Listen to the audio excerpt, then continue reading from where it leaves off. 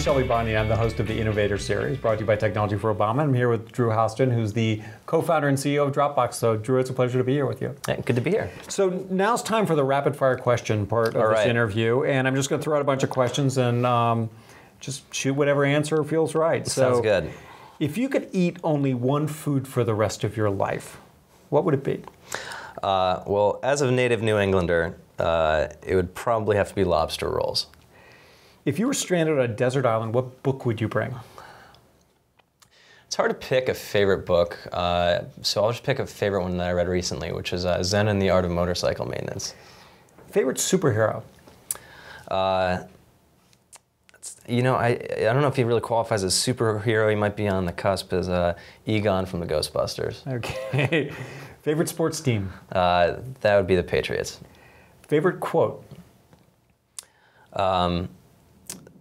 You know, it's one that probably a lot of people in my industry would point to, but I think there's "Stay Hungry, Stay Foolish" by Steve Jobs, who borrowed that from a bunch of folks. I forget exactly what the organization is. I think it was called Well in the 70s. If you could have dinner with one person, dead or alive, who would it be? I think Benjamin Franklin would be an interesting one. Mac or PC?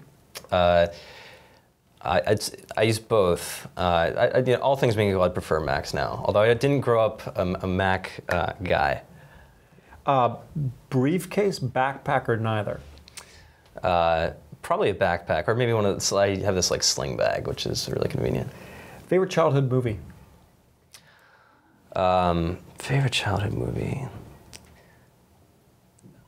Again, one that would probably be popular among folks that do what we do is probably The Matrix.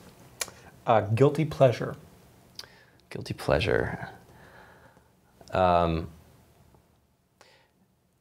So I've got to spend most of my time with my brain pretty on, but I think there's various trashy TV that can definitely turn it off. So trashy TV. If you could visit only one country in the world other than the U.S., which would you choose? Probably France. If there was a movie being made about your life, who would you want to play yourself?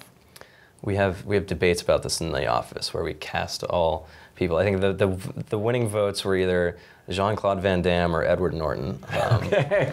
Not Perfect. sure if I have a preference. Yeah, okay. Well, Drew, it's been such a pleasure talking to you. Thank you for the time. Great, thanks. So.